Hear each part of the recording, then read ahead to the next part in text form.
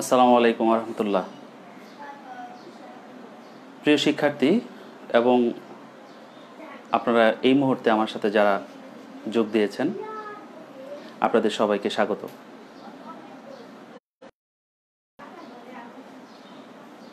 আমি আজ এসেছি কিশোরগঞ্জ অনলাইন স্কুলের পক্ষ থেকে। আমি মোহাম্মদ আমিনুল করিম, প্রভাষক পদার্থবিদ্যা, কামারখন্দ ফাজিল মাদ্রাসা, কামারখন্দ সিরাজগঞ্জ। প্রিয় শিক্ষার্থী, আমরা ক্লাস শুরু করব। ক্লাস শুরু করার আগে যারা এসএসসির পদার্থবিজ্ঞান বিষয়টি যাদের রয়েছে, তোমরা আমার সাথে যোগ দিবে এবং বন্ধুদেরকে শেয়ার করে দিবে, যাতে তোমার সকল বন্ধুরা আমার এই ক্লাসটি উপভোগ করতে পারে। তো আমি প্রথমে একটু তোমাদেরকে বলবো, তোমরা একটু শেয়ার করে নাও। পাশাপাশি দেখো যে আমাকে ঠিক মতো দেখা যাচ্ছে কিনা।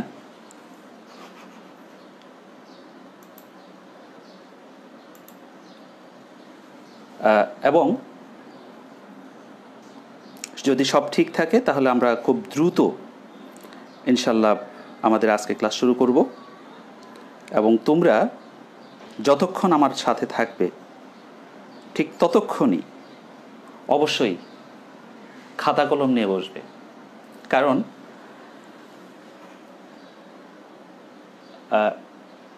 কারণ তোমরা জানো যে পদার্থবিজ্ঞান এমন একটি বিষয় যে এখানে প্রতিটি অধ্যায়ে গাণিতিক কিছু বিষয় রয়েছে।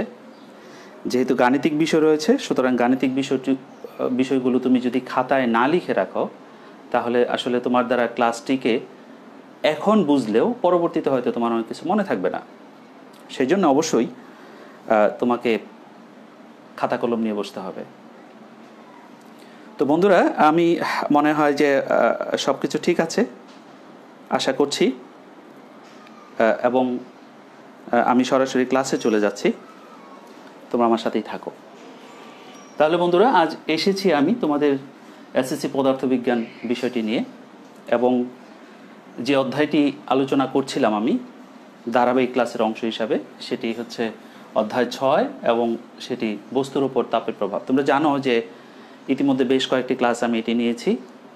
আসলে অনেকগুলো ক্লাস নেওয়ার অর্থ হচ্ছে এই একটি চ্যাপ্টারের উপর, যে একটি অধ্যায়ে যেমন তোমার থিওরিটিক্যাল বিষয় রয়েছে, সংজ্ঞা রয়েছে, সূত্র রয়েছে, সবগুলো বিষয়কে আসলে তুলে নিয়ে আসার জন্য পুঙ্খানুপুঙ্খভাবে তুমি যদি শিখতে চাও তাহলে তোমাকে অবশ্যই বইয়ের প্রতিটি লাইন, প্রতিটি শব্দ খুব ভালো করে বুঝতে হবে। এটি তোমরা জানো। এবং আমি আমার ক্লাসগুলোতে চেষ্টা করি যেমনটি থিওরিটিক্যাল বিষয়গুলো আলোচনা করার জন্য, তেমনি ম্যাথমেটিক্যাল টার্মগুলো ভালোভাবে তোমরা যাতে আয়ত্ত করতে পারো, সূত্রগুলো কীভাবে আসলো সেটি যেন বুঝতে পারো, সেই জন্য আমি চেষ্টা করি একটু ইন ডেপথ আলোচনা করার জন্য। তো আশা করি তোমরা আমার সাথেই থাকবে। তোমরা জানো যে বস্তুর উপর তাপের প্রভাব অধ্যায়টি অনেকটি বেশ বড় একটি অধ্যায়, এবং তোমার বইয়ে তাপ সম্পর্কিত এই একটি অধ্যায় রয়েছে। সুতরাং পড়তে হবে অন্তত পক্ষে এই ক্লাস তো বটেই, এসএসসি তো বটেই, তুমি যদি পরবর্তীতে ক্লাসগুলোতে যাও, অর্থাৎ ইন্টারমিডিয়েট ক্লাসগুলোতে যদি যাও, তাহলে দেখবে যে সেখানেও তোমার এই ক্লাসগুলো তোমার এটি খুব বেশি কাজে লাগবে। তো যাই হোক বন্ধুরা, আমি আশা করছি যে তোমরা আমার সাথেই থাকছো এবং আমাকে শুনতে পাচ্ছ, এবং আশা করছি যে প্রথম থেকে শেষ পর্যন্ত ক্লাসটি অবশ্যই তোমরা কি করবে, আমার সাথে থাকবে, এটা আমি প্রত্যাশা করছি। তো আমি গত ক্লাসে বন্ধুরা, তোমাদের নিশ্চয় মনে আছে যে গত ক্লাসে আমি 3টি ভাগে ভাগ করেছিলাম বস্তুর উপর তাপের প্রভাবের কারণে কঠিন, তরল এবং গ্যাসীয় 3 ধরনের পদার্থেরই কি হয়, পরিবর্তন ঘটে, অর্থাৎ প্রভাব ফেলে। তো আমি ইতিমধ্যেই তোমাদের মধ্যে আলোচনা করেছি কঠিন পদার্থের কঠিন বস্তুর উপর তাপের প্রভাব এটি আলোচনা করেছি। আজ আমি তোমাদের তরল এবং গ্যাসীয় দুটি বিষয়ের উপরই আমি আলোচনা করব। এই দুটি বিষয়ের উপর, বস্তুর উপর, এই দুই ধরনের পদার্থের উপর তাপ কিভাবে প্রভাব ফেলে সেটি আমরা একটু আলোচনা করব। প্রথমে আমি আলোচনায় যাচ্ছি, সেটা হচ্ছে তরল পদার্থের উপর তাপের প্রভাব। এটি নিয়ে প্রথমে আমি তোমাদের মধ্যে আলোচনায় আসব। তো আমরা যেরকম কঠিন পদার্থকে তাপ প্রয়োগ করলে তার একটি প্রভাব লক্ষ্য করেছি, তরল পদার্থের উপর তাপ প্রয়োগ করলে সেখানেও কি হয়, কিছু প্রভাব পড়ে, সেটি আমরা আজকে দেখব। বন্ধুরা, তোমাদের মনে আছে আমি এই ক্লাসটির অর্থাৎ এই অধ্যায়টির প্রথম দিন যখন শুরু করেছিলাম তখন একটি বিষয় বলেছিলাম যে তোমাদের এই অধ্যায়ে দেখাবো যে আমাদের রান্নাঘরে আমাদের মা এবং বোনেরা যারা রান্না করে, এবং তোমাদের মা বোনেরা যারা রান্না করে নিশ্চয়ই লক্ষ্য করেছ, আমি বলেছিলাম যে এখানে রান্না করার সময় পাতিলটি বড় হয়ে যায়। তো তোমরা অনেকেই বলেছিলে যে এটা কিভাবে। তো আমি আজকে সেটি দেখাবো যে তোমরা যদি থাকো আমার সাথে তাহলে দেখতে পারবে যে আসলে রান্না করার সময় সত্যিকার অর্থেই পাত্র কিন্তু বড় হয়ে যায়। চলো আমি সেই আলোচনায় যাচ্ছি। তরল পদার্থের উপর তাপের প্রভাব, অর্থাৎ তরল পদার্থকে যদি তাপ প্রয়োগ করা হয় তাহলে সেটির প্রসারণ ঘটে। সেটি আমরা একটা চিত্রের মাধ্যমে একটু দেখার চেষ্টা করি। তোমরা চিত্রটিও খাতায় এঁকে নাও।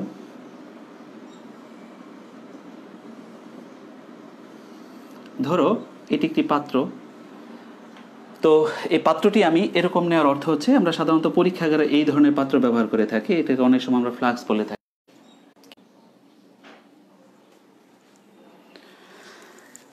বন্ধুরা, ইলেকট্রিসিটি একটু প্রবলেম ছিল, তো আশা করছি তোমরা দেখতে পাচ্ছ, আমাকে আবার দেখতে পাচ্ছ আশা করছি। তো যেটি আলোচনা করছিলাম,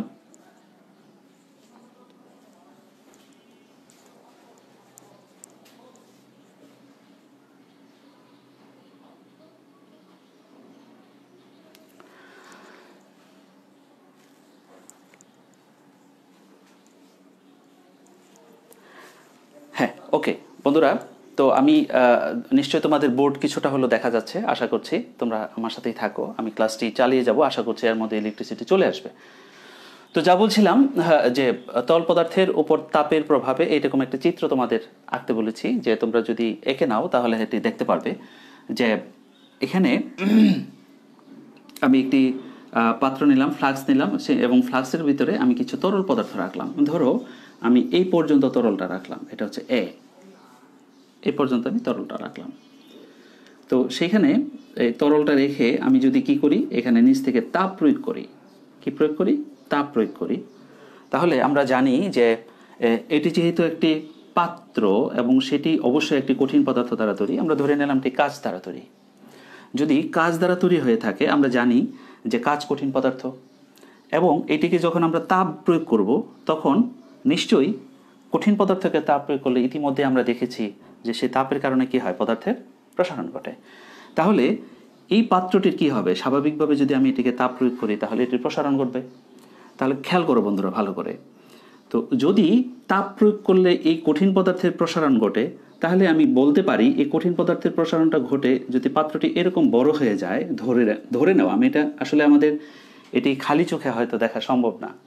আমি যেটি বলেছিলাম যে রান্নাঘরে পাতিল বড় হয়ে যায়, আসলে এটি যদিও দৃশ্যমান নয় কিন্তু প্রকৃতপক্ষে ঘটনাটি ঘটে, দেখো তার প্রমাণ। তাহলে এটি যদি বড় হয়ে যায়, প্রসারণ যদি হয়, তাহলে সেই ক্ষেত্রে কি হবে, এখানে যে আমি দাগ পর্যন্ত তরলটি রেখেছিলাম, সেই তরলটা নিশ্চয়ই নিচে নেমে আসবে। আশা করি বন্ধুরা বুঝতেছ। তাহলে এইটা যদি নিচে নেমে আসে, তাহলে থেকে ধরে নিলাম এটা বি দাগে চলে আসলো। ভালো করে বোঝো, তাহলে তরলের অবস্থান কোথায় ছিল, এতে। তরলটি কঠিন পদার্থের প্রসারণের কারণে এটি বি দাগে নেমে আসলো। তাহলে থেকে যে বি, এই অবস্থানটা, এই যে জায়গাটা, সেই জায়গাটা কার কারণে ঘটলো, অবশ্যই পাত্রের কারণে ঘটলো। তাহলে আমরা বলতে পারি না থেকে বি এর যে প্রসারণটা, সেটা কিসের প্রসারণ, অবশ্যই পাত্রের প্রসারণ। ওকে, এবার আমি যদি তাপ প্রয়োগ করতে থাকি, আমি কিন্তু এই তাপ সরিয়ে নিইনি, তাপ যদি প্রয়োগ করতে থাকি তাহলে দেখা যাবে এই কঠিন পদার্থ অর্থাৎ এই পাত্রটি কি হয়েছে, উত্তপ্ত হয়েছে, সেটির প্রসারণ ঘটেছে। তারপরে এই তাপ গিয়ে কোথায় লাগবে? অবশ্যই কোথায় লাগবে বন্ধুরা? এই তরল পদার্থে। যখন এই তরল পদার্থ তাপীয় অবস্থায় আসবে তখন কি হবে? তরলেরও কি হবে? প্রসারণ ঘটবে।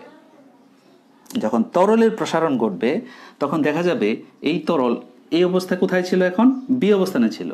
বি অবস্থান থেকে সে তাপ শোষণ করে সে কি করবে? বি থেকে একটা উচ্চতা পর্যন্ত এই তরলটা উঠে যাবে। ধরে নিলাম সেটা সি দাগ পর্যন্ত উঠে গেল। এখন তুমি বলতে পারো বন্ধুরা, যে তোমরা বলতে পারো যে এ থেকে বি যদি হয় কঠিন পদার্থের প্রসারণ, তাহলে বি থেকে সি কেন এত বেশি প্রসারণ হবে? তোমরা এটা বলতেই পারো। হ্যাঁ, তোমাদের উদ্দেশ্যে বলছি যে কঠিন পদার্থকে তাপ প্রয়োগ করলে আমরা জানি কঠিন পদার্থের অণুগুলোর মধ্যে কি থাকে? কি থাকে? আন্তঃআণবিক শক্তি থাকে।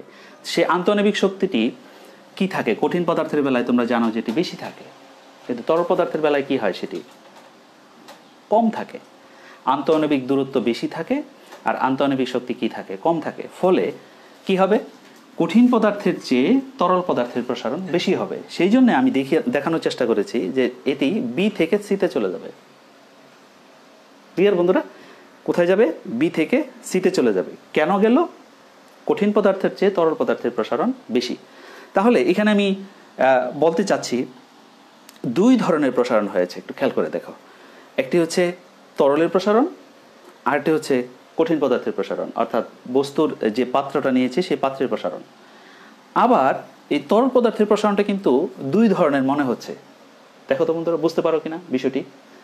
যে আমি প্রথমে বলেছি বি থেকে সিতে গিয়েছে, বি দাগ থেকে অর্থাৎ বি স্তর থেকে সি স্তরে চলে গেছে, এইটি একটি প্রসারণ। আবার আমি তরলটি কিন্তু রেখেছিলাম কোন দাগে? এ দাগে, তাহলে এ থেকে সিতেও গেছে, এটিও একটি প্রসারণ। দুই ধরনের প্রসারণ দেখা যাচ্ছে। এখন প্রশ্ন হচ্ছে যে এই দুইটি প্রসারণের আসলে কি প্রসারণ দুটি হয়েছে না একটি হয়েছে? অবশ্যই একটি হয়েছে। তাহলে কোন প্রসারণটি সঠিক এবং কোন প্রসারণটি প্রকৃতপক্ষে ঘটেছে সেটা আমরা একটু এখন লিখব। তাহলে প্রথমে আসি, তরল ছিল এতে, গিয়েছিল কোথায়? বিতে। সুতরাং এ থেকে বি, এ থেকে বি যে প্রসারণ, এ থেকে বি যে প্রসারণ হয়েছে সেটি কিসের প্রসারণ বন্ধুরা? অবশ্যই পাত্রের প্রসারণ। কারণ তখন পর্যন্ত তরল আমার উত্তপ্ত হয়নি, অর্থাৎ তরলের প্রসারণ তখনও শুরু হয়নি, পাত্রের প্রসারণ হয়ে গেল। নেক্সট আসো, বি থেকে সিতে গেছে, তাহলে আমি বি থেকে সি, এই প্রসারণটা কিসের প্রসারণ? তরলের প্রসারণ, তরলের প্রসারণ। বন্ধুরা খেয়াল করো, বি থেকে সি এটি হচ্ছে তরলের প্রসারণ। আবার আমি বলছি আমার দাগ কাটা ছিল এতে, এ থেকে সি এটিও একটি প্রসারণ। অর্থাৎ আমি বলতে চাচ্ছি এ সি এটাও কি তরলের প্রসারণ। কিন্তু এইখানেই আমার কথা যে এ সি এবং বি সি দুটি প্রসারণ তো হয়নি, প্রসারণ হয়েছে একটি। তাহলে এইখানে আমি এই দুটি প্রসারণকে আমি এইভাবে বলতে পারি কিনা? দেখো বন্ধুরা, যে তরলের বি থেকে সি, প্রকৃতপক্ষে তরলের প্রসারণ হয়েছে বি থেকে সিতে, অর্থাৎ এ থেকে বিতে পাত্রের প্রসারণের কারণে বি স্তরে কি হয়েছিল? তরলটি নেমে গিয়েছিল, বি থেকে সিতে গেছে, এটা হচ্ছে তরলের প্রকৃত প্রসারণ। এটাকে আমরা বলবো তরলের প্রকৃত প্রসারণ। আর এ থেকে সি, অর্থাৎ আমি আগে চিহ্নিত করে রেখেছিলাম এতে, মনে হচ্ছে যে তরলটি এ থেকে সিতে প্রসারণ ঘটেছে, এ থেকে সিতে উঠেছে, সেই জন্য তরলের এই প্রসারণকে বলবো তরলের আপাত প্রসারণ। ক্লিয়ার? তাহলে এখানে আমি আগেই বলেছিলাম যে তরলের এখানে দুই ধরনের প্রসারণ হয়েছে, একটি হচ্ছে তরলের প্রকৃত প্রসারণ, অন্যটি হচ্ছে তরলের আপাত প্রসারণ। তাহলে এখান থেকে আমি তরলের প্রকৃত প্রসারণ এবং আপাত প্রসারণের সংজ্ঞাটা কিভাবে দিব সেটা একটু খেয়াল করি। দেখো বন্ধুরা, এখানে এ স্তর থেকে যখন বি স্তরে নেমে গিয়েছিল তখন কিন্তু পাত্রের মধ্যে তরলটা ছিল বলে এই ঘটনাটা ঘটেছে। খেয়াল করো, যদি এই পাত্রটা না থাকতো, অর্থাৎ পাত্র ছাড়া যদি আমি এই তরলটা উত্তপ্ত তরলে তাপ প্রয়োগ করার আমার সুযোগ থাকতো, তাহলে কিন্তু এ থেকে বিতে আমার কি হতো না? তরলের স্তরটা নিচে নামতো না, ঠিক কিনা?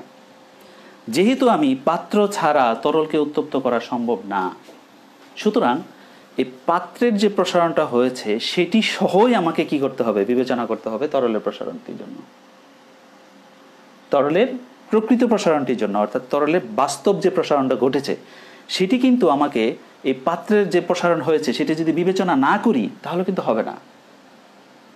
তাহলে পাত্রের প্রসারণ বিবেচনা করে, দ্যাট ইজ এ থেকে বিতে নেমেছে পাত্রের প্রসারণের কারণে। এখন আমি হিসাবটা শুরু করেছি কোত্থেকে, বি থেকে সিতে। এই জন্য আমি বলবো যে তরলের প্রকৃত প্রসারণ কোনটি? তরলের প্রকৃত প্রসারণ হচ্ছে পাত্রের প্রসারণ বিবেচনা করে তরলের যে প্রসারণ হয়েছে সেটিকে বলবো আমি তরলের প্রকৃত প্রসারণ। বন্ধুরা নিশ্চয়ই সংখ্যাটি লিখে নিয়েছ। আমি আবার বলি, পাত্রের প্রসারণ বিবেচনা করে তরলের যে প্রসারণ ঘটে সেটিকে বলবো আমরা তরলের প্রকৃত প্রসারণ। এবং অন্যটি যদি আমি আগে রেখেছিলাম এতে, এখন যদি পাত্র ছাড়া সম্ভব হতো তাহলে আমি এভাবে চিন্তা করতে পারি যে এ থেকে সিতে তার প্রসারণ হয়েছে তরলের।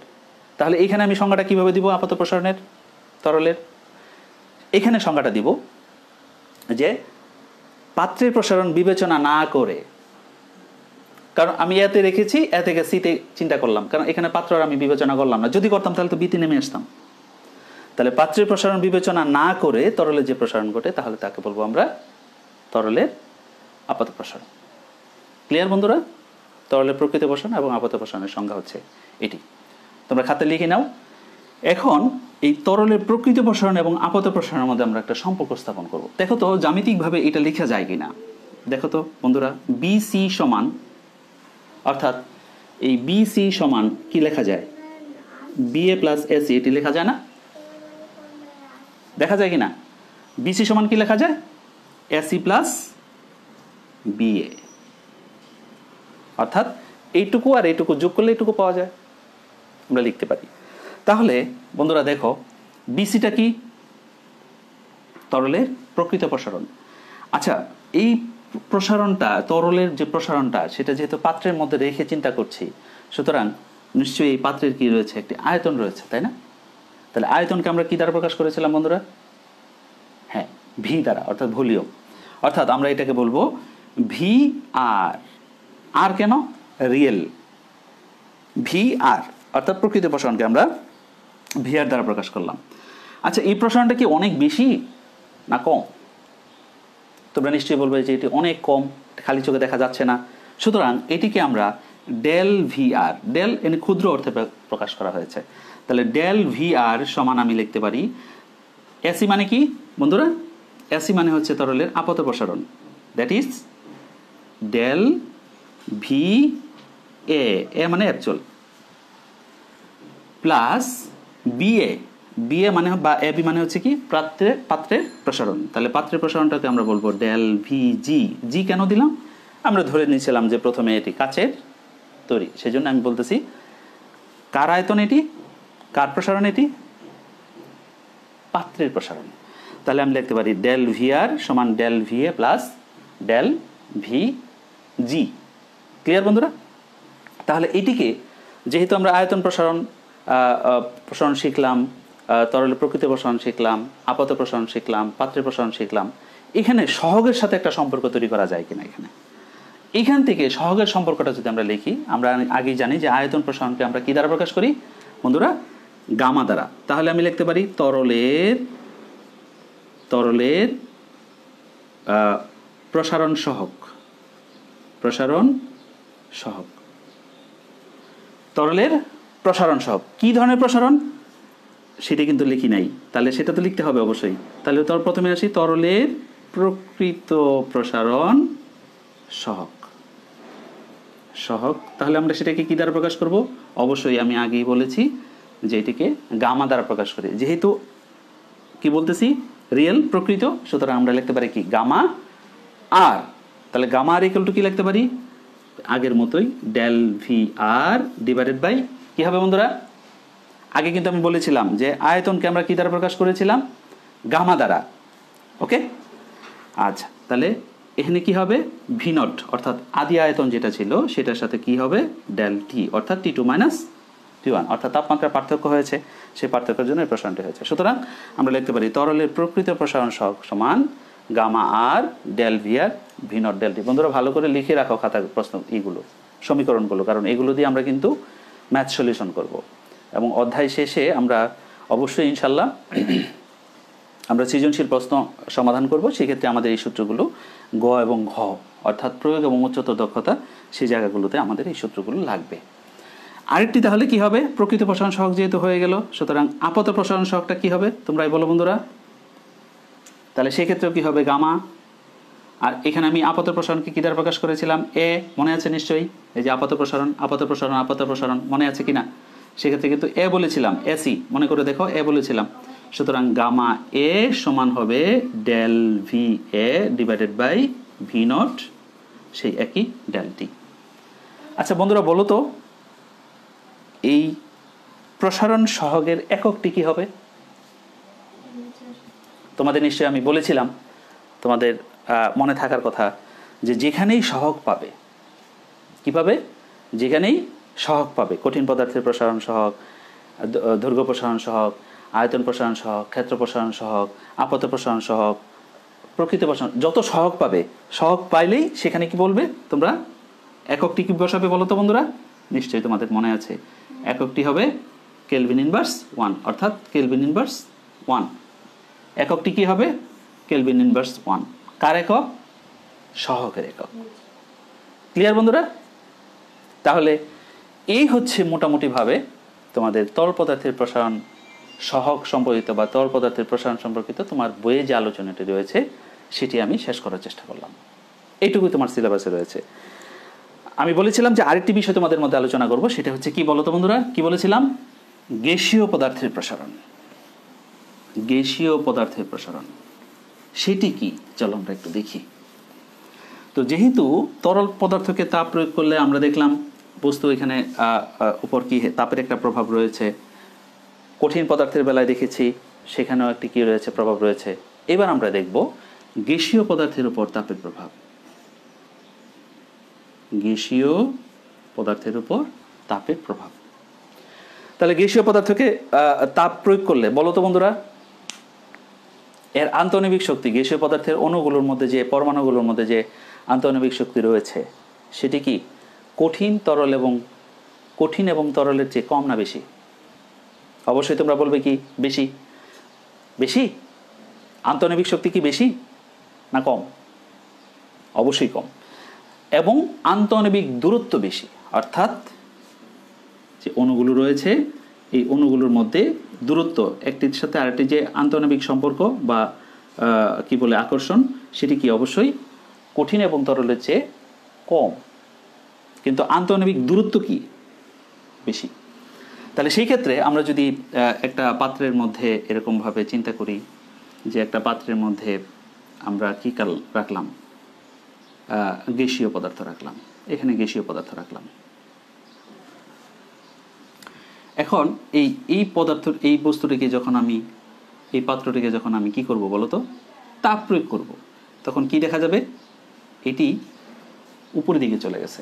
অর্থাৎ এখানে যে পিস্টনের মতো একটা রাখা হয়েছিল সেটি কি হবে, তাপ প্রয়োগের ফলে সেটি উপরের দিকে উঠে গেছে। এর অর্থ কি, এটি যে আয়তন আছে সেই আয়তনটি কি হয়েছে, এখানে গিয়ে বৃদ্ধি পেয়েছে, ঠিক কিনা বন্ধুরা? তার মানে আমি বলতে চাচ্ছি যে গ্যাসীয় পদার্থের বেলাও কি হয়, অবশ্যই তাপ প্রয়োগের ফলে আয়তন বেড়ে যায়। অর্থাৎ বস্তুর উপর তাপের, এখানে একটি তরল পদার্থের উপর কি আছে, তাপের একটি প্রভাব রয়েছে, সেটি কিন্তু এটি প্রমাণিত। এইটিকে আমরা যে আয়তনটি, সেই আয়তন যে আয়তনটি বৃদ্ধি পেয়েছে সেটিকে যদি আমরা ভি দ্বারা প্রকাশ করি, তোমরা জানো যে চাপটি এখানে প্রয়োগের ফলে সে কি হয়েছে, উপরের দিকে আমার এই পিস্টনটা উঠে গেছে, সেটিকে যদি আমি বলি পি, চাপকে যদি আমি বলি পি, আয়তনকে যদি বলি ভি, তাহলে গ্যাসের প্রসারণের ক্ষেত্রে একটি আদর্শ সূত্র রয়েছে। সেই সূত্রটি তোমাদের জানতে হবে। সেই সূত্রটি সম্পর্কে তোমরা উপরের ক্লাসে অর্থাৎ উচ্চ মাধ্যমিক লেভেলে এটি নিয়ে বিস্তারিত আলোচনা পাবে। আমি তোমাদের একটু ধারণা দিয়ে রাখি। আদর্শ গ্যাসের ক্ষেত্রে, আদর্শ গ্যাসের চাপের ক্ষেত্রে একটি সূত্র রয়েছে। সেটি কি? সেটি হচ্ছে পিভি সমান এন আর টি। পিভি সমান এনআরটি, এটিকে বলি আমরা আদর্শ গ্যাসের সমীকরণ। এটি তোমাদের বই রয়েছে এবং এটি দিয়ে তোমাদের ম্যাথস তোমার কী করতে হবে, প্রবলেম সলভ করতে হবে, সুতরাং এটি লাগবে। তো আমরা চিনে রাখি পিভি সমান এনআরটি, এটি হচ্ছে আদর্শ গ্যাসের সমীকরণ। এখানে পি কি বন্ধুরা? তাহলে পি স্বাভাবিকভাবেই একটু আগে লিখেছি, হচ্ছে পি হচ্ছে চাপ, ভি কি হবে বলো? আয়তন। এন কি বন্ধুরা? এন কি? এন এই অর্থে বলা হবে, এটাকে বলা হবে যে মোল সংখ্যা। কি বলা হবে?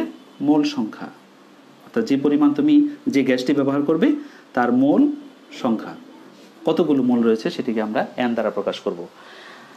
আর কি রয়েছে? আর। আর মূলত একটি ধ্রুব সংখ্যা।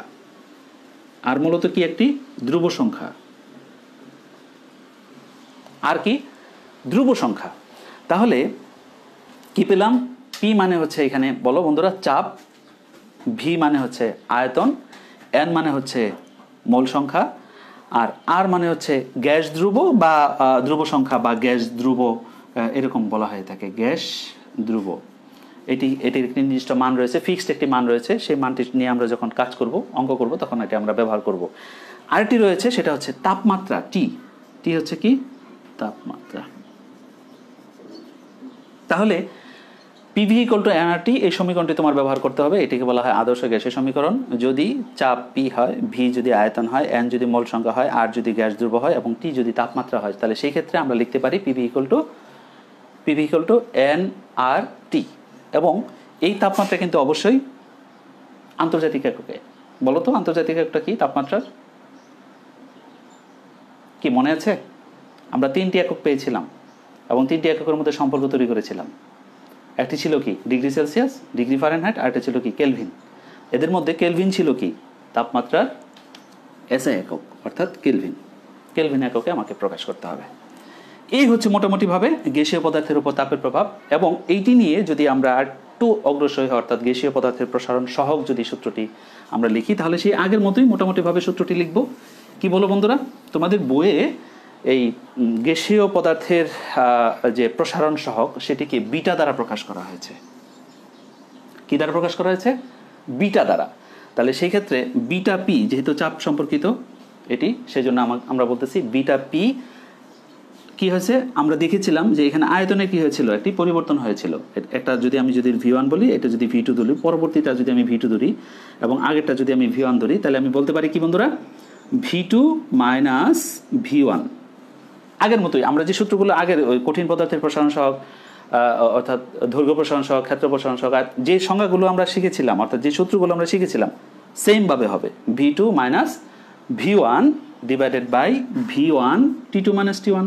সেম সূত্র কিন্তু, টি2 মাইনাস টি1। আচ্ছা, এইটি যদি আমরা একটু খেয়াল করো, আমরা যদি দুটি পাত্রের কথা চিন্তা করি, সেক্ষেত্রে যদি একটা যদি হয় পিভি ইকুয়াল টু এনআরটি, সেক্ষেত্রে যদি আমি এইভাবে লিখি, দুটি পাত্রের ক্ষেত্রে যদি চিন্তা করি, তাহলে কি লেখা যায়? পি ভি1 ইকুয়াল হচ্ছে এন আর টি1। কেন? এখানে চাপের পরিবর্তনের কারণে কি হচ্ছে? চাপ দেওয়ার ফলে, চাপ কিন্তু আমি একই দিছি, একই চাপ প্রয়োগের ফলে ভিন্ন ভিন্ন গ্যাসের ক্ষেত্রে কি হতে পারে? আয়তনের পরিবর্তন ভিন্ন ভিন্ন হতে পারে। তাহলে একটি পদার্থের ক্ষেত্রে যদি হয় যে পরিমাণ চাপ প্রয়োগ করলাম, তার আয়তন যদি ভি1 পরিবর্তন ঘটে, তাহলে সেক্ষেত্রে তাপমাত্রা তার পরিবর্তন হয়েছে কত? টি1। তাহলে অন্য একটি যদি নেই, তাহলে পি ভি2 ইকুয়াল কি হবে? এন আর টি2। ঠিক আছে কিনা বন্ধুরা? পি ভি2 ইকুয়াল কি? এন আর টি2। তাহলে এর সমীকরণ কটি হলো? দুটি সমীকরণ। তাহলে এই দুটি সমীকরণকে যদি আমি 1 এবং 2 দুটি সূত্র দ্বারা আমি কি করি? প্রয়োগ করি। আচ্ছা, আমি একটু, বিদ্যুৎ আসছে,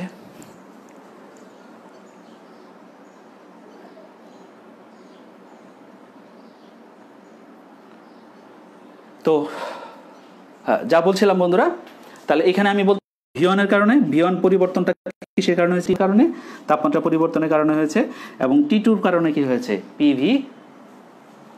পিভি2 ইকুয়াল কি হবে? এন আর টি2। এই দুটি সমীকরণকে যদি আমরা কি করি, দুইটা পক্ষ থেকে, এই পক্ষ থেকে এই পক্ষ থেকে যদি আমরা কি করে দিই? বিয়োগ করে দিই, তাহলে কি হয় বলো তো বন্ধুরা? এটি থেকে, অর্থাৎ বিয়োগ করে দিই, তাহলে কি হবে? পি যদি কমন নিয়ে নিই, তাহলে কি হয় বন্ধুরা? ভি2 মাইনাস ভি1, এখানে কি হবে? এন আর দুটোর বেলা একই হবে, টি2 মাইনাস টি1। ক্লিয়ার কিনা? P V two minus V one, অর্থাৎ এইটিকে থেকে দ্বিতীয় সমীকরণ থেকে প্রথম সমীকরণ নিয়েছি। ক্লিয়ার বন্ধুরা? তাহলে এটিতে কি লেখা যায়? এটিতে যদি আমরা একটু খেয়াল করো তো, এই বাম পক্ষকে আমরা যদি পি ভি ওয়ান দ্বারা কি করে থাকি, ভাগ করে দিই, পি ভি ওয়ান দ্বারা যদি ভাগ করে দিই, তাহলে কি হবে একটু খেয়াল করো তো, V two minus V one divided by কিন্তু ভি ওয়ান হবে, কারণ পি ভি ওয়ান দ্বারা ভাগ করে দিয়েছি। কি দ্বারা? বাম পক্ষকে কি দ্বারা ভাগ করেছি? আচ্ছা, আমি ডান পাশে আমি লিখে দিই, সাইড নোট লিখে দিব। আর এই পাশে আর ডান পাশে আমরা একটু দেখো তো, এন আর টি ওয়ান দ্বারা যদি ভাগ করি, তাহলে টি two minus T one divided by কী হবে? তাহলে বাম পক্ষকে কি দ্বারা ভাগ করছি? পি ভি ওয়ান, বাম পক্ষকে পি ভি ওয়ান, এবং ডান পক্ষকে কি করলাম? ডান পক্ষকে এন আর টি ওয়ান দ্বারা ভাগ করে দিলাম। তাহলে কি দাঁড়ালো?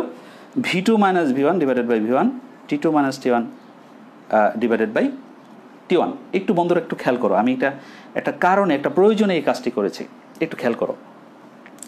আমি টি টু মাইনাস টি ওয়ান খেয়াল করো, এটিকে যদি আমি বজ্রগ্রহণ করে এদিকে নিয়ে আসি, তাহলে কি হয়? V two minus V one divided by, আমি একটু উপরে লিখি, খেয়াল করো, বা এখান থেকে আমরা নিয়ে আসি V two minus V one divided by কি আছে? V one. আমি বলেছিলাম যে এটি বজ্রগ্রহণ করে যদি নিচে নিয়ে আসি, তাহলে কি দাঁড়ায়? V one T two minus T one, right? চলে আসলো। তাহলে এখানে কি রইলো? এখানে কিন্তু ওয়ান রয়ে গেল, এটাকে এটাতে ভাগ করলে কি হবে? One divided by T one. তাহলে এটা কি হলো? One divided by T one. বন্ধুরা একটু খেয়াল করে দেখো তো, আমি একটা স্টার চিহ্ন দিয়ে রেখেছিলাম একটা সমীকরণকে। এই সমীকরণের বাম পক্ষ এটা না, বাম পক্ষ না, বাম পক্ষ হচ্ছে বিটা পি, যেটাকে বলতেছি আমরা তরল পদার্থের প্রসারণ সহগ। তরল পদার্থের গ্যাসীয় আয়তনের গ্যাসের আয়তন প্রসারণ সহগকে আমরা বিটা পি দ্বারা প্রকাশ করেছিলাম, সেটি সমীকরণটা ছিল এটি। তাহলে এটির পরিবর্তে যদি আমি ওয়ান বাই টি ওয়ান বসিয়ে দিই, তাহলে কি দাঁড়ায় বন্ধুরা? স্টার সমীকরণ হতে কি লেখা যায়? বিটা পি ইকুয়াল, এইটুকুর পরিবর্তে আমি লিখে দিলাম one by T one. Clear কিনা? তাহলে এইটি হচ্ছে আমার একটি গাণিতিক প্রবলেম সলভ করার জন্য এটি একটি। তারপরে এরকম পিভি ইকুয়াল টু এনআরটি, এই ধরনের সমীকরণটি আমরা কি করেছি? আগেই সলভ করেছি মোটামুটিভাবে, আশা করি বুঝতে পেরেছ। তো এইটাই হচ্ছে আমরা একটু খেয়াল করে দেখব, যে আমরা দেখব এই সমীকরণগুলো আমাদের খুব বেশি প্রয়োজন পড়বে আশা করছি। তো বন্ধুরা, আজকে তোমাদের মধ্যে আমি আলোচনা করার চেষ্টা করেছি তরল পদার্থের প্রসারণ এবং গ্যাসীয় পদার্থের প্রসারণ, দুটি বিষয় নিয়ে আলোচনা করার চেষ্টা করেছি। আর একটি ক্লাস লাগবে আমাদের থিওরিটিক্যাল বিষয়গুলো আলোচনা করার জন্য, সেটি আমি তোমাদের নেক্সট ক্লাসে নিশ্চয়ই নিয়ে আসবো ইনশাল্লাহ। আর পরবর্তী একটি বা দুটি ক্লাসে আমরা চেষ্টা করবো গাণিতিক প্রবলেমগুলো সলভ করার জন্য। তোমরা সেই পর্যন্ত ভালো থাকো, এবং তোমরা নিশ্চয়ই ইতিমধ্যে সংসদ টেলিভিশন এবং কি বলে কিশোর বাতায়ন পেজটি নিশ্চয়ই তোমরা সার্চ করছো, দেখছো, এবং তোমাদের প্রয়োজন অনুযায়ী ক্লাসগুলো উপভোগ করছো। তো সেই প্রত্যাশা থাকবে তোমরা ঘরে থাকবে এবং ঘরে থেকে সুস্থ থাকবে, এবং পরিবারের অন্যদেরকে সবাইকে সাথে নিয়ে সুস্থ থাকবে, সেই প্রত্যাশা রেখে আজ তোমাদের মধ্যে থেকে এখান থেকে বিদায় নিচ্ছি। সবাইকে আবারও ধন্যবাদ জানিয়ে আসসালামু আলাইকুম ওয়া রাহমাতুল্লাহি ওয়া বারাকাতুহু।